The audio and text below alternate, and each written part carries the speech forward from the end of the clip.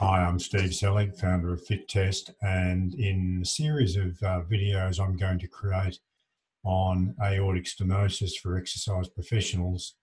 In part one, which is this video, I'm going to just give you a brief rundown of what is aortic stenosis and to provide a relevant case study to get started as an exercise professional with this very significant condition.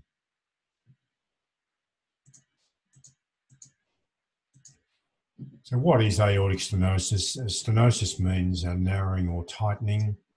And basically what's happening here, you can see that there's some calcium deposit on the three leaflets of the aortic valve.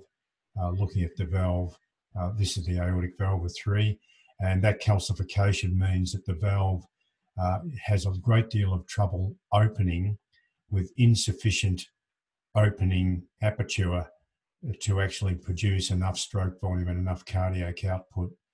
So the first thing that will happen is that the heart will have to generate a lot more pressure to produce the stroke volume and cardiac output through this narrowing.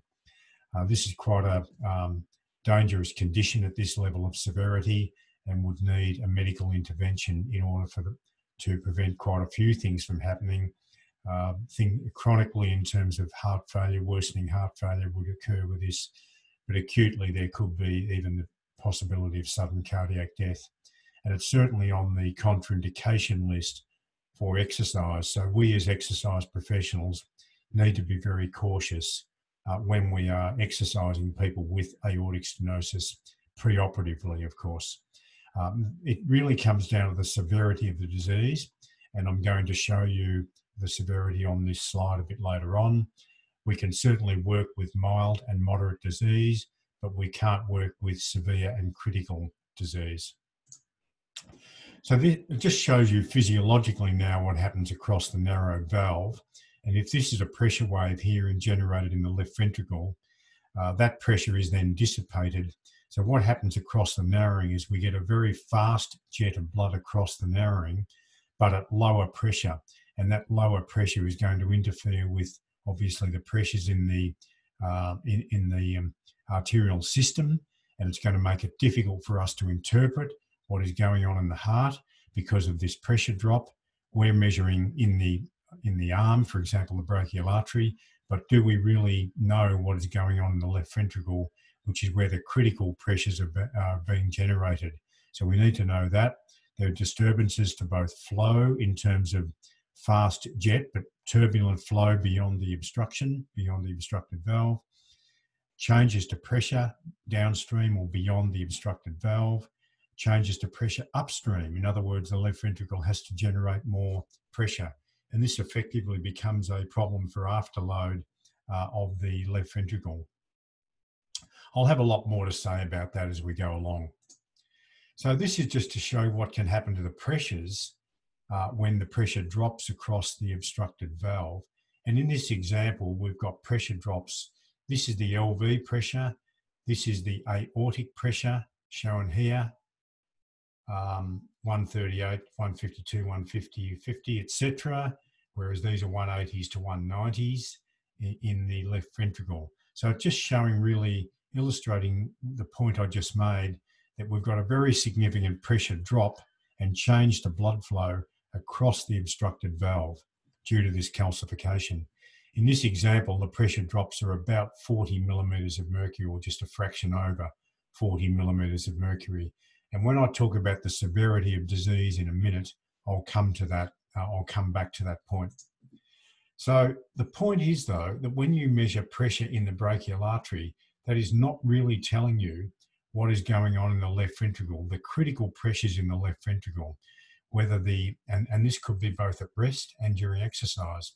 So if the pressure drop such as this is about 40 or a little bit over 40 millimeters of mercury, it means whatever pressure you measure here, suppose you measured a pressure here of 140 systolic, we really need to add that 40 mil pressure drop across the valve to the 140 to really get an idea of what the pressure is doing in the left ventricle. And the example I've just given would be adding 40 mil of mercury to 140 measured in the brachial artery and end up with an estimated systolic blood pressure at that time of 180 millimeters of mercury, which is clearly very unsatisfactory and very unsafe. So we have to be very careful in applying the normal blood pressure rules for exercise based on brachial artery pressures when we have this huge pressure drop across the obstructed stenotic aortic valve. And this really also interplays into coronary artery blood flow, that is sort of a different topic but related topic. So if the pressure, for example, I'll just give you another example here. Suppose we have we have critical drop in pressure across the valve. So it might have been 140 here, but maybe the pressure gradient across the valve was 50. That would make the pressure in the left ventricle 170 or 190. And if we had very low pressures occurring in the aortic arch due to a big drop in pressure across the stenotic valve, across the diseased valve, we could end up with actually low pressures in supplying the coronary arteries. And this might make someone's coronary artery disease worse and tip them into angina, simply because two things are happening. The left ventricle, which is not shown here, would be working too hard on systolic blood pressure to generate the pressures across the very stenotic or very diseased valve. And that would put up the work of the heart and the oxygen demand of the heart. But on the oxygen supply side of it, we could end up with actually low pressures in the aortic arch due to the big drop in pressure shown here across the aortic valve, resulting in low perfusion pressures of the heart itself. So we could end up with a double whammy, if you like, of increased oxygen demand because the left ventricle has to pump too hard to produce the pressure needed to overcome the obstruction, leading to a lowish pressure even in the aortic arch and low perfusion pressures in the coronaries, which would then impact on oxygen supply to the heart via the Fick formula for the heart. And so we'd end up with a demand and supply problem, a negative balance between demand and supply, leading to chest pain. So just finally, the severity of disease. Mild disease is indicated by aortic valve area of 1.2 to 1.8 centimetres squared. We're talking about the area here across the diseased aortic valve, and the mean gradient of 12 to 25, referring to the gradient across here from 12 to 25 drop. That is, this pressure is 12 to 25 millimeters of mercury greater than this pressure here in the aortic arch. That's the pressure drop there. So that's called mean systolic blood pressure gradient across that diseased valve. So that's mild. Moderate is 0.8 to 1.2 centimetres squared. So we've got a more narrowing of the aortic valve aperture, and the gradient has now gone up to 25 to 40. In severe disease, the aortic valve area down to 0.6 to 0.8 centimetres squared. The mean gradient has gone up to 40 to 50 mil mercury. And critical, the aortic valve area is 0.6 to less than 0.6 centimetres squared. The mean gradient above 50 millimetres of mercury. Now, of these four classifications of severity of aortic stenosis, mild and moderate can exercise, and so exercise professionals can certainly work effectively with people with mild and moderate disease, but you'll need to adjust your brachial artery pressure calculations to take into account what the actual gradient is if it is known. Now, if it's not known, just assume the higher figure of 25. So suppose someone is just comes with a report of mild disease, then you can, but without the gradient, then you can just assume the gradient is 25. So I'll just say that again. If someone presents with mild disease, but you don't know what the pressure gradient is, assume it is the upper number of 25 and add that to your brachial pressures. So for example, if brachial pressure was 140, we would add 25 and would then interpret left ventricular systolic pressure, in other words, left ventricular systolic pressure here, to be 140 plus 25 or 165. And we would do that at rest, and we would also do that in exercise. Similarly, for moderate disease, if we didn't know what the pressure gradient was, we would add the upper number of 40 And in the example I've just given of brachial 140, we would effectively estimate the left ventricular systolic blood pressure to be 140 plus 40 equals 180. And we'd obviously have to take a lot of care with exercising someone with those sort of pressures. But you can exercise them, but you've got to be careful, and you've got to make that adjustment for the mean systolic blood pressure gradient across the diseased valve, in other words, left ventricular to aortic arch. In severe disease and critical disease, these are not candidates for exercise. They're on the American College of Sports Medicine guidelines for absolute contraindications to exercise. You could do a little bit of gentle walking with the severe. The critical are going to need to go to intervention such as surgery or TAVI, valve replacement, using a catheter approach.